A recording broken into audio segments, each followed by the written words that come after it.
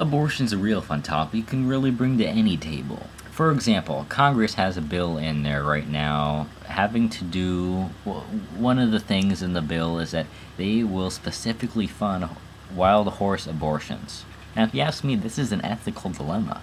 Humans have been raging for centuries on the ethics of human abortion, so why do we think it's okay to just go into wild horse populations messing with the system of the environment, what we say all the time we should not be doing, and going in and killing a mare's child right out from inside it? That sounds disgusting, even for me, as much of an animal rights activist as I am. Where is PETA on this issue? They're willing to compare the daily proceedings of KFC to the Holocaust. It seems like they've got to have something to say on this idea. Moving right over from Aquinas to homos, here's something about human abortion. Some people say that life begins at fertilization, but even after the egg is fertilized, it still takes 6 or 7 days for the egg to move around the uterus and pregnancy to finally begin. Moreover, the human pregnancy rate is less than 20%, meaning that over 80% of fertilized eggs are actually just discarded out once a month onto cute little vagina sticks and sanitary napkins so we can flush them down the toilet. On a side note, I think tampons smell absolutely great. I mean, I think I should stop wearing deodorant and start wearing tampons. I don't mean the used ones, even though people say that life begins at conception, but no.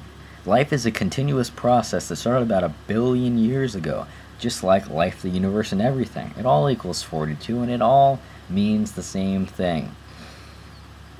Really, when you die, that's part of the illusion, kinda.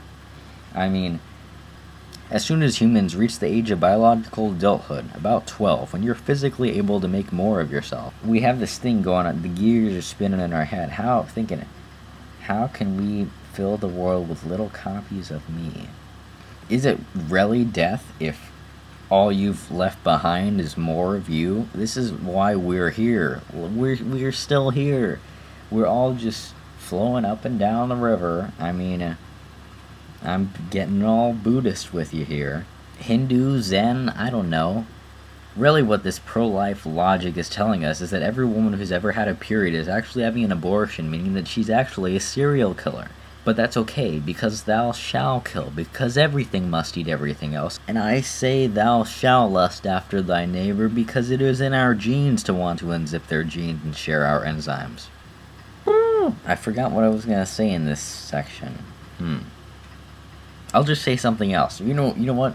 The word structure of abortion confuzzles me. I mean, when you think of abor, A-B-O-R, I think of arboreal, meaning describing trees. So does abortion have something to do with describing trees? T-I-O-N implies that this is the noun version of the idea. So technically, wouldn't abortion mean tree?